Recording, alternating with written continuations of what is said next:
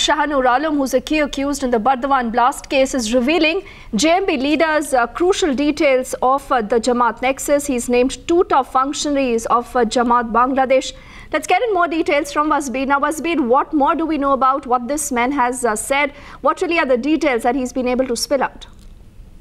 Well, yes, Sahanur Alom is one of the key accused in the Burdwan blast case. He has been arrested by the Assam police from Nalbari district in western Assam. But now, following a sustained interrogation by the Special Operations Unit of the Assam police, Sahanur Alom has made some startling revelations because until now it was believed that he was the person who was heading the Assam module of the Jamaat-ul-Mujahideen Bangladesh. But now, Sahanur Alom has told the interrogators of the Assam Police's Special Operation Unit that there are at least two other key Jamaat-ul-Mujahideen Bangladesh operatives, one of them a Bangladeshi national who has been working from western Assam's Barpeta district, which is now emerging as the hub of the Assam module of the Jamaat-ul-Mujahideen Bangladesh.